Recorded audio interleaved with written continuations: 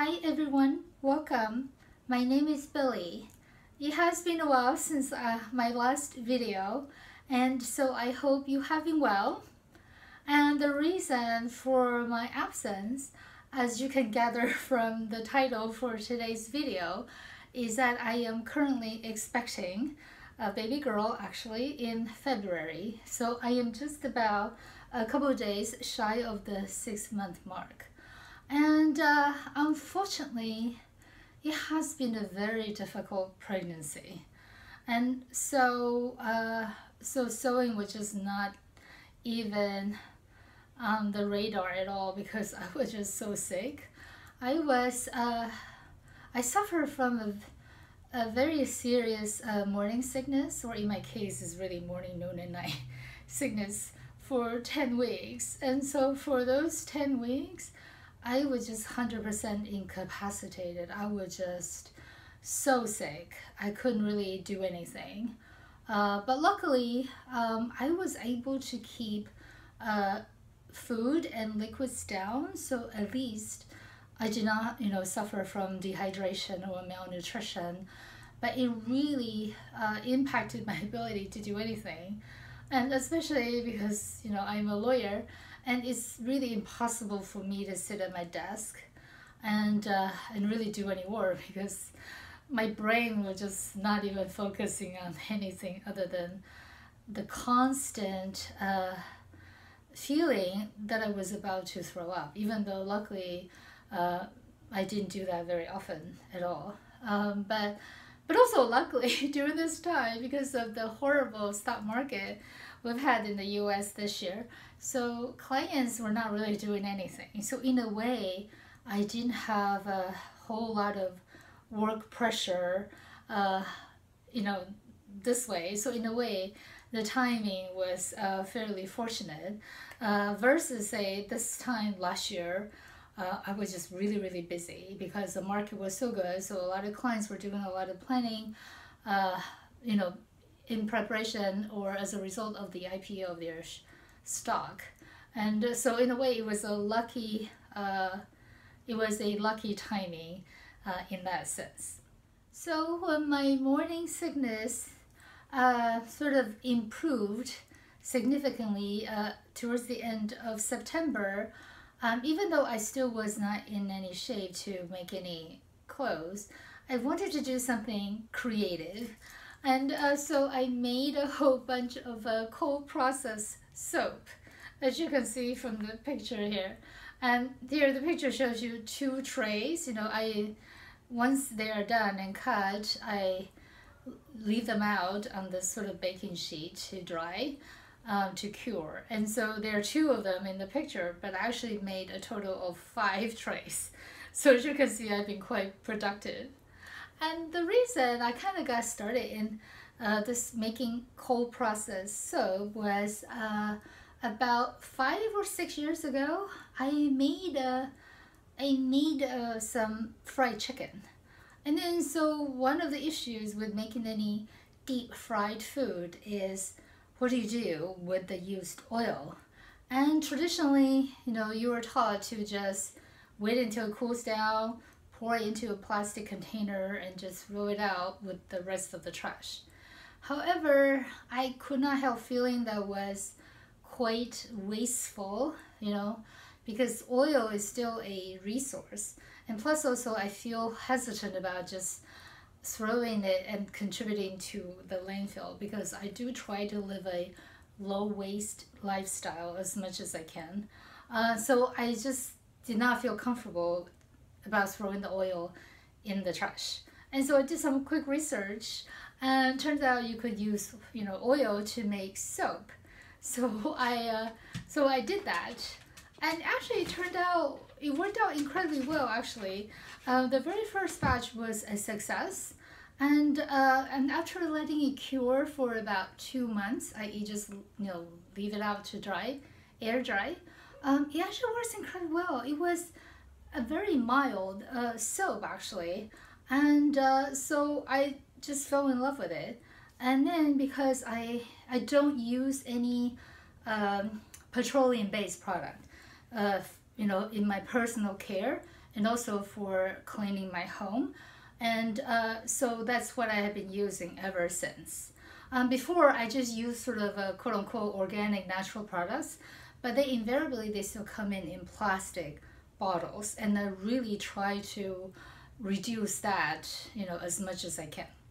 And so the picture here, so recently, as part of my pregnancy, in the early on actually, I had such a strong craving for fried chicken. And I do not just want to go and buy fried chicken from the stores, because invariably the fried chicken will be fried in some sort of a soy, bean oil or peanut oil or hydrogenated oil, and these oils are all highly inflammatory. So I really avoid that. And so I made some fried chicken using avocado oil, and then so the leftover oil, I made this soap. So this is a 100% sort of a used avocado, 100% avocado oil from the leftover from my fried chicken. And it's interesting, even though originally the oil obviously had that fried chicken smell, but once you made it into the soap, it has zero smell. It just smells like clean soap. So anyway, so that is my fried chicken oil soap. And also the reason for making this soap is also because I was out of laundry soap, and so I needed to make some laundry soap. And for the laundry soap, I just use 100% coconut oil. And so here you go. So this is a piece of the coconut oil that I use. And so as you can see, because coconut oil, makes very white and also very hard bar. So that's my, and so if I do hand wash laundry, which I do a lot of the time, especially for all my handmade clothes, I always hand wash them. They are not, I don't wash them in my laundry machine. So I always use this coconut soap for my hand wash, but also I just grind it up, mix it with some baking soda in my food processor, and the powder can be used in my regular soap, in my regular washing machine, and that works incredibly well. And I have never had any issue using that for the last few years. So that's that. And also, kind of funny, as I was making all this soap, I discovered a jar of duck fat that somehow got forgotten. And so even though it was never opened, it had become, I think, a little rancid. So it's not something I would use anymore for cooking. But I also did not just want to throw it out. So I tried. So I also made it some soap out of this jar of expired duck fat, and so here it is. So this is my duck fat, and it also has a very faint duck fat smell, but it doesn't smell rancid at all. So so that's my duck fat sort of soap.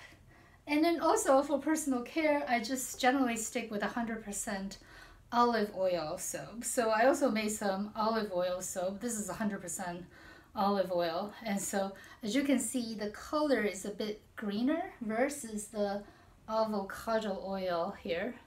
And so because, olive oil, I use an organic extra virgin olive oil for my soap. And so you can see the difference in color.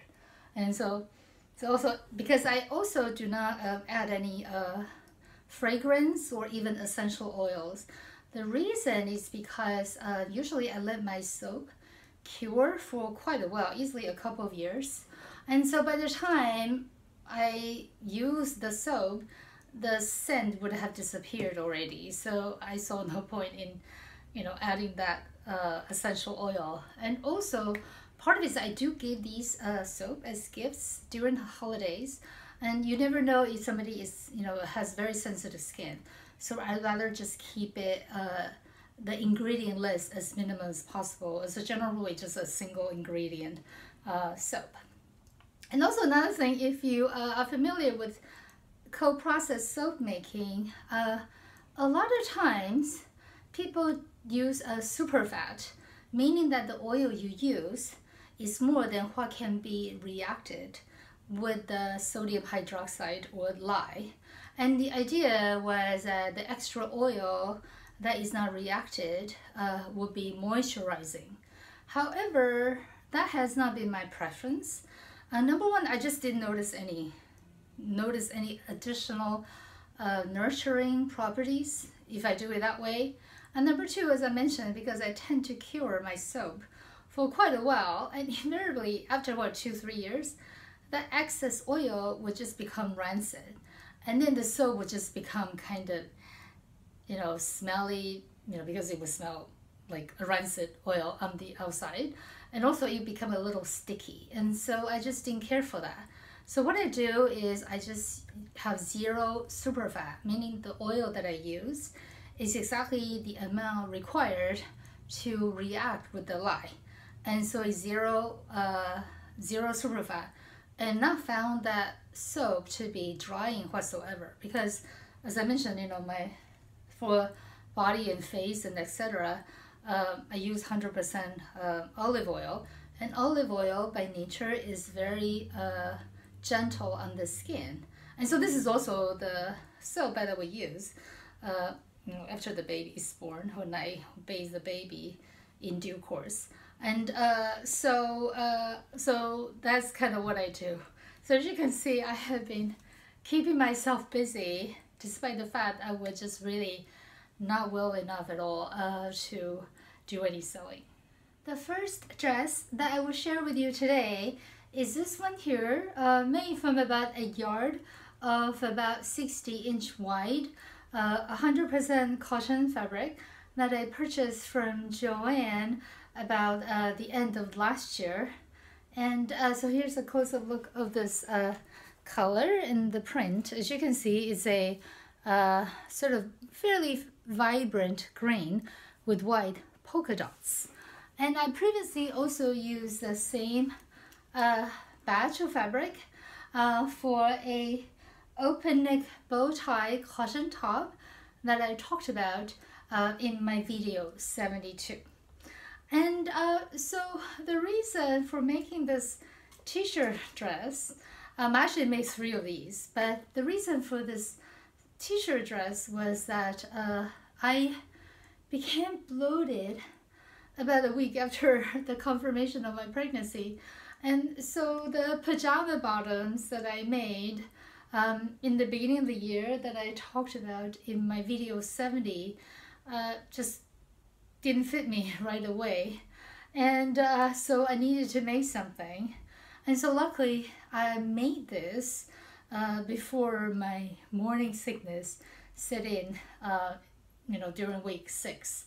And so this dress was made using a most beloved New Look pattern, New Look 6246. However, the mistake that I made in sort of early on in my sewing journey was that I would actually cut out the size, you know, that I was making, which I no longer do these days. And so the problem was I needed to make this dress larger than what I normally would wear, but unfortunately I already cut out the t-shirt pattern in size 8, so I couldn't just simply size up, you know, say a couple of sizes. So what I did was, it's actually pretty simple.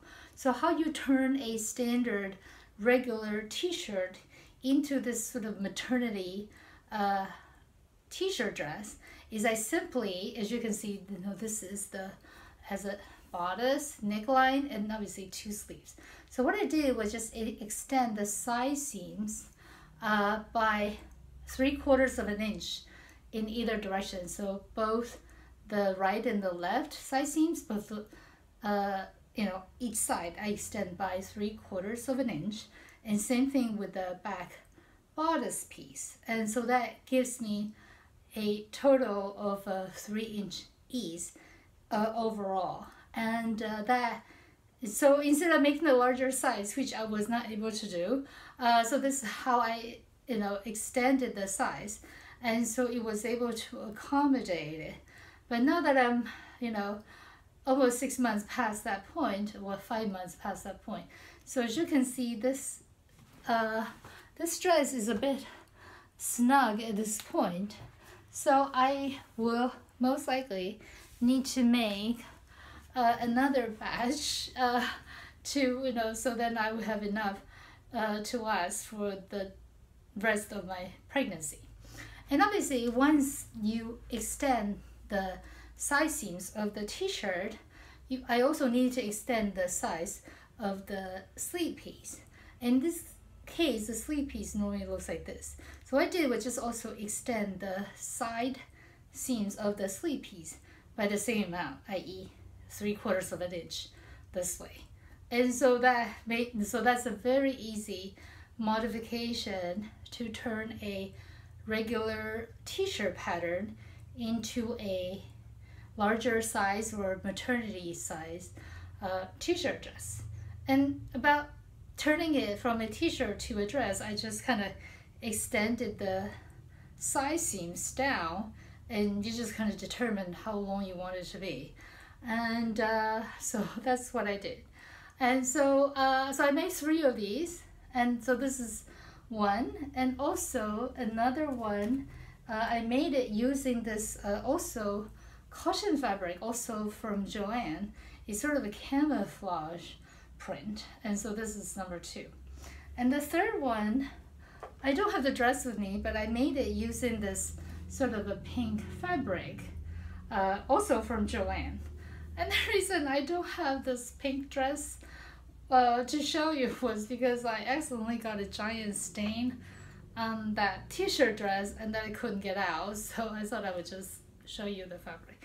And one thing I learned was interesting because I was trying to sort of have a shortcut. So what I did was, because knit fabrics would not fray, so this was the first dress I made. And so originally I didn't bother bother serging the edge, so I just folded it over and then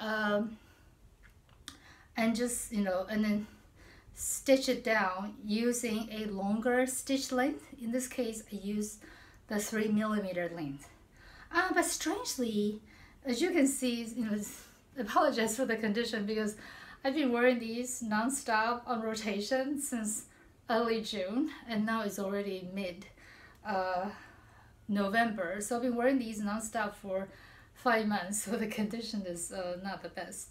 But anyway, as you can see, some of the stitching popped already, so which was not surprising because I did not use a say thunderbolt stitch because I use a straight stitch. However, for this version, I did serge the edge. So as you can see, for example, here, I did serge the edge, and then I sewed it down using a standard straight stitch. And even though I wore these t-shirts equally, this one, the stitching has not popped at all. And so that's interesting because I didn't expect it to make a difference, but it did, and the difference is quite noticeable.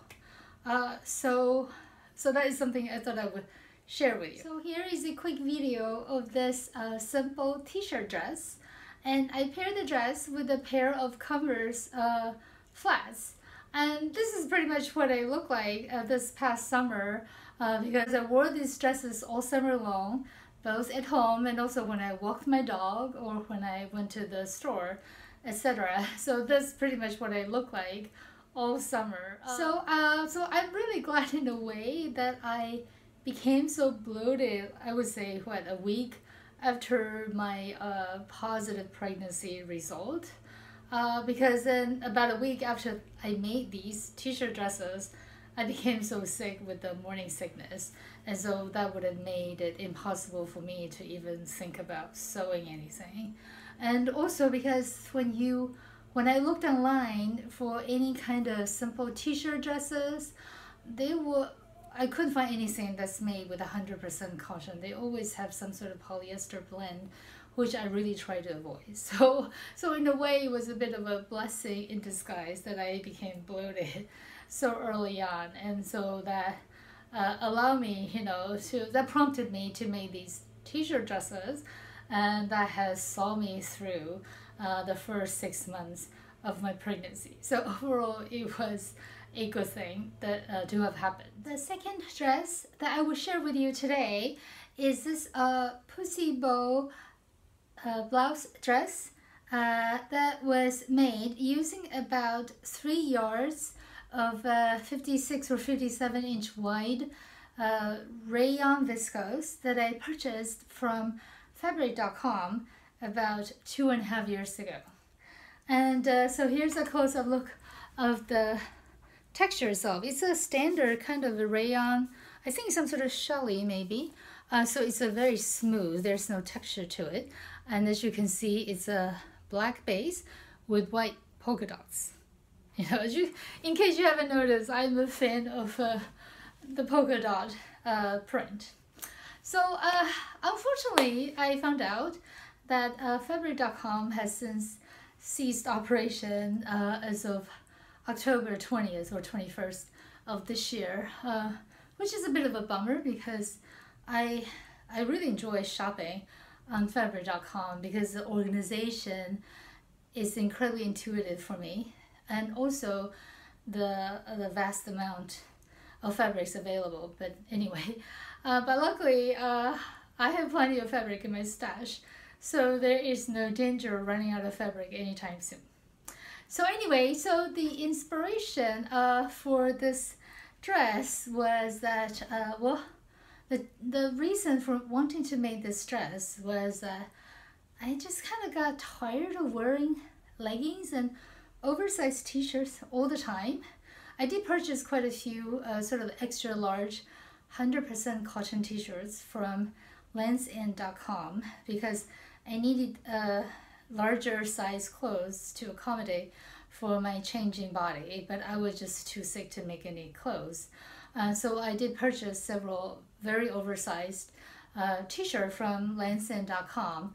And landsend.com is one of the few websites in the US that still has a very good selection of 100% cotton t-shirts, because just about everybody else these days will sell garments made with primarily polyester or very high percentage of polyester blend. Anyway, but then I was just kind of tired of wearing leggings and oversized t-shirts all the time, and that seems to also be the uniform the other pregnant women wear when I go to my OBGYN, and that seems to be what everybody else was wearing. But I was just kind of wanted to have a bit of a change. And so when I finally felt better, not 100%, but still feel better about 10 days ago, I decided I want to make a dress for a change. And so I started to look for inspirations. And so I looked back at all the garments I have ever made. And really the favorite one of all was this silk pussy bow blouse dress that I talked about in video 46. The one made with a silk, the one made in silk with dark brown background and the very large size polka dots. And that one was just by far my favorite make of all time. And also because I'm generally just a huge fan of this pussy bow blouse. And this pussy bow blouse is a free pattern from Mood Society, and I will link it in the description box below. And I previously talked about this Onella pussy bow blouse in my videos 41 and 43. And then after making several of the pussy bow blouses, I decided to turn that pattern into a blouse dress. So in that case, the pussy bow blouse dress that I talked about in videos 44 and 46 has a separate bodice and a separate skirt. However, when I wanted to make this maternity dress, I knew there would be no separate bodice, because right now my waistline is somewhat non-existent at this time. And so to turn it into a maternity dress is also quite simple, actually. So, so number one, because I noticed that my rib cage did expand, so I knew I needed to size it up. So in this case, I still have the original pattern piece that I print out, and by then, you know, I no longer cut out the size I wanted to make. I just trace it out. And so in this case, I just size up the bodice by 2 sizes. And obviously, you know, when you determine how much you should size up, you would just simply measure yourself and also measure the pattern pieces minus the seam allowance to kind of get an idea of what you need. And for me, I just simply use the t-shirt dress that I just shared with you, and I figure, okay, by now I'm not expecting my upper sort of you know, from the bust up to really change very much. So in that case, I just use that as a guide. So okay, so I figure if my bodice width, you know, is that should be enough. And then so that's why I went up by 2 sizes, was because I determined by measuring the t-shirt dress. And as to the rest of the dress itself, let me stand up. As you can see, there is no waist seam here, so it's just a straight extension of the blouse itself. And how I extended it was so then what I did was actually pretty simple. So starting from the bottom of the arm side, I just fanned out the pattern piece, and I fanned out a little more for the front piece because that's where most of the volume will be. And so the back piece I fanned out a little less, and the front piece I fanned out a little more. And as to how much I fanned out, I just kind of measure myself, you know, the widest part of my pregnancy belly. I mean, here's a quick view of my pregnancy belly. And so when I was patterning this this dress, I measured the widest part of the pregnancy belly, and at that time it was about 38 inches. And then I figured, okay, maybe, you know, since I still had about 3 more months to go, maybe it will grow to maybe 48 or 50 inches. And so how much I fanned out was determined by that. And so I fanned out and then measure it. And the first draft, no, that was before I cut out the pattern pieces. When I first kind of determined how much to fan out, I just drew the lines with pencil. And then it turned out it was not quite enough. So I fanned out a little more. And then so I can measure it again. So okay, so the final dress I think gave me about 48, 49 inches for the widest part. And how I measure it, just like, you know, measure it here, and then I use a measuring tape to go from the shoulder seam to this widest part of my pregnancy belly. And that's how I determine where that widest part of that, not the widest part, how much to fan out, because this dress will fan out sort of this way, you know, it's a bit of a very exaggerated A-line, and so obviously the hem would be the widest part of the entire dress. And so that's how I got to this maternity dress. And for the sleeves, I didn't change it. I just used the original Onella Pussy Bow blouse, except I shortened it because the original one was very long. The idea was like you create volumes based on the excess length, because it does have a cuff, and by pushing it back you do create this. But when I was designing this dress, I knew I did not want too much volume because I'm already fairly large at this point, so I don't really need more volume, you know. So the sleeves, even though it's a little puff, you know, so obviously it's not a fitted sleeve, but it's also not very puffy. So this looks like that. And for this dress, I use the, there's a lapped cuff here. And so I learned this technique from my Monster shirt that I talked about previously. But any shirt pattern that you purchase would have that instructions. And so this is the lapped cuff, so it's very easy.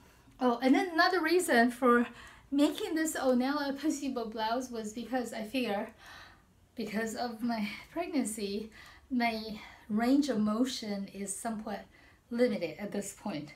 So I figure it's easier if the dress has a front opening, just button and unbutton versus a zipper in the center back. So there was another consideration for settling on this pussy bow blouse dress. And for this dress, as I mentioned, there is no center waist seam. And so what I did was, the idea was I'm hoping that I would still be able to wear this dress post-pregnancy.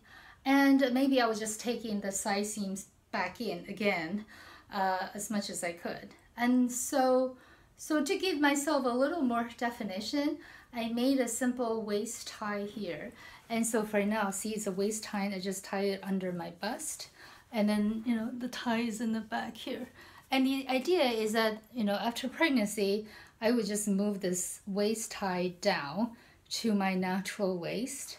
And also because I also have enough fabric left over, so I could also make a belt for that. And so here's a picture of the comparison of this dress with and also without the waist tie. As you can see, I do think the waist tie gives this dress a bit more definition, so it looks less like a tent, so it does, I think it is a little more flattering with the waist tie, but I could wear it either way, depending on my mood. I lined this pussy bow blouse dress with also about 3 yards of rayon chatty, like here, black, and that I purchased from fabrichosaledirect.com, I think earlier this, in the beginning of the year. And so this is a funny story about this lining. So originally I wasn't planning on lining this dress because, it's a maternity dress. I will only wear this one time because this is my first, but also will be my last pregnancy. And so I didn't particularly feel inspired to spend, a lot of time on this dress. However, after I sewed up the front and the back pieces and also inserted the sleeves before the cuffs, I tried it on because I did not make any mock-up or toile for this one. And so I actually feel like I quite like the fit. It seemed to fit fine, I liked it. So I decided to line this dress. And so what happened was, because it's been more than 6 months since I made a lined garment, and so I became a bit rusty. So when I was basting the lining and the outer shell together, I wasn't paying attention, and I did it wrong side out. And so end up, instead of the right side, the smooth side touching my skin, I had the lining seam side touching my skin. And by the time I already sewed up the base of the neckline and also the slit for the lapped cuffs. And so originally I was like, oh, I really did not feel like I'm picking the whole thing. And so I tried it on, but it really just was not comfortable. The seams really did bother me. So I said, okay, fine. I accepted. And so I just unpicked everything and then obviously turned it right side out this time and redid everything. But I am really glad I did that because it's now perfectly comfortable. And so I'm very happy I did that. But it was just like, how in the world did I make such an obvious mistake? But you know what, everything happens. Things do happen, so that's okay. And also 2 additional points about turning a standard blouse or shirt pattern into a maternity blouse dress or shirt dress pattern is that, in addition to number 1, I size up the bodice, and number 2, I fanned out the side seams starting from just under the arm side out. And number 3 is that because most of the volume is in the front, for the pregnancy belly, so the front dress piece should be longer than the back dress piece. And this is exactly the same rationale as people with a larger bust, because then to have a larger, because when your bust is larger, it will lift up your front piece, and to have a level hem, the front piece naturally will need to be longer than the back piece. And so the same concept applies to making a maternity dress. And normally for my non-pregnancy dresses, the front piece is about 1/2 inch to 1 inch longer than the back piece, because I'm a cup A, and so the difference is not very big. But for the maternity dress, I ended up the front piece for me ended up being about 2 inches longer than the back piece. And so now when I stand, well, let me see here. So now this would be sort of fairly level. And as you can see, it's still a little bit longer maybe. But the idea is that because my pregnancy progresses, it will lift up a little more, and so kind of even. So that's number 3 for the turning a shirt or blouse pattern into a maternity dress. And number 4 is that I found that it is much more flattering to have a shorter dress versus a longer dress. So originally, when I cut it out, and I wanted to accommodate the growing pregnancy belly. So originally, the dress was about almost 4 inches longer. But then so originally it was below my knees. But then it just looked so frumpy on me. It just looked terrible. So then I shortened it to the knee length. And then it still looked incredibly frumpy. So then I shortened it again. So now it's about just above the knee. And I think it looks much better this way. And also, it's not too short that I feel, that I may accidentally flash people. So that's kind of good. And also because this one I most likely will wear with maternity tights when it's really cold. And so maternity tights would be in black. And so I figure that would be fine even if the dress is a bit on the shorter side, but I don't think this dress is too short. So anyway, so that has really, so I'm really happy about the first attempt of this maternity dress, because when I looked online for maternity dresses, number 1, they're incredibly expensive, and number 2, invariably they're never lined. And to me, an unlined garment is simply not comfortable because I can feel the seam, so I just didn't like that.